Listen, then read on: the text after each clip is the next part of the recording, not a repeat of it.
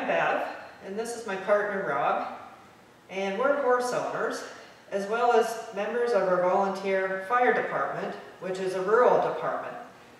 We also want to talk about fire prevention and safety around the barn, and realize that the two, horses and fire department, go hand in hand together, which is a good tie-in. One aspect of rural firefighting is the need to bring your own water to the fire. So we have a fleet of 3 of these tankers, all identical, one at each station. They are 2,500 gallons, and again, their sole purpose is to bring water to the fire.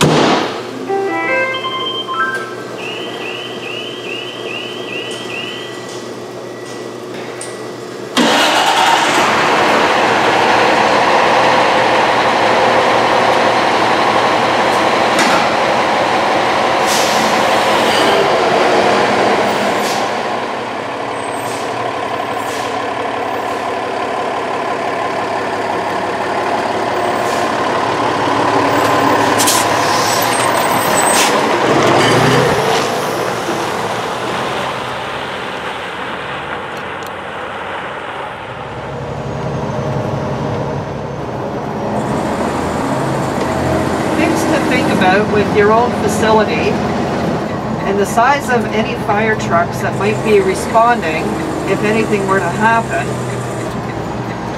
is accessibility to your property. Fire trucks being the size that they are and the weight that they are, you want to be able to be sure that they're going to be able to get back to your buildings. Is your driveway wide enough to accommodate any overhanging tree branches or any other obstacles that may be in their way.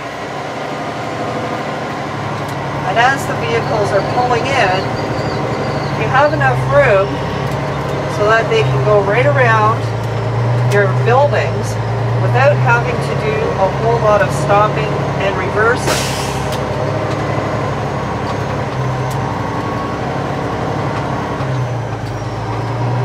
This facility has good access all around the building.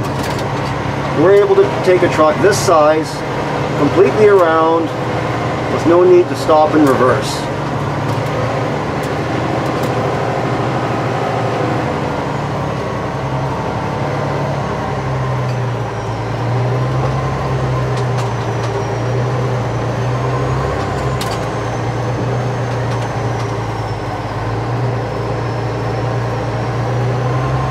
As we come around the other side, there is equipment stored in the back part of the facility, but there's still lots of room to turn the corner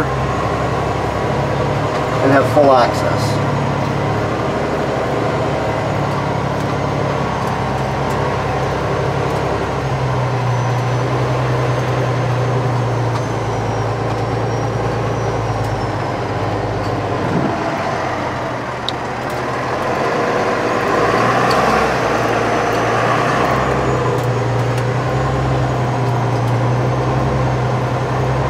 And out here, there's a nice large parking area.